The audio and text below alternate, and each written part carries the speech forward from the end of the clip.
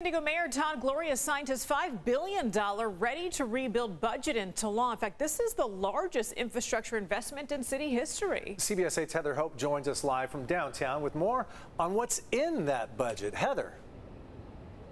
Carlo, Heather, the mayor says that this expensive and historic budget will reverse decades of neglect in city roads and parks. Over $500 million will go to the San Diego Police Department to help with this equipment, facilities, and staffing.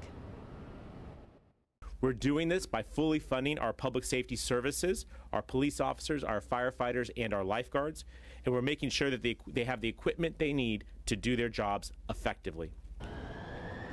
Mayor Todd Gloria signed into law his Ready to Rebuild budget that totals $5.06 billion. He says it will invest in reliable, sustainable water supplies by funding construction of the Pure Water Project, which will provide half of our region's water supply by the end of year 2035.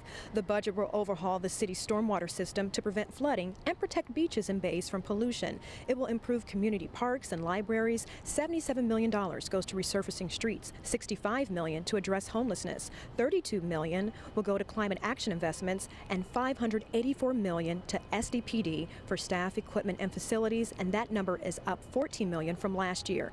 Police Chief Dave Nislight says in a statement the San Diego Police Department is responding to calls that require more and more of our officers every day. This year's budget will allow us to recruit and retain more officers and prioritize programs to keep our communities safe.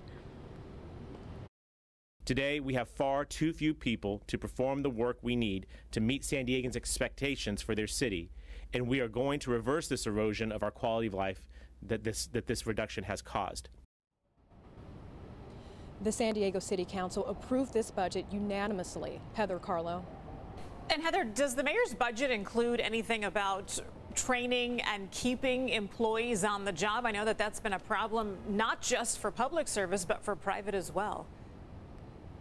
Yes, they wanted to address the high turnover rate with so many city employees and address the lifeguard shortage. So the budget will allocate $4.3 million to help with city employee recruitment and with training. They will also build 2 new fire stations, one in Skyline Hills and one on Fairmont Avenue. A lot of money and some big goals there. Heather Hope reporting live for us on the San Diego City budget.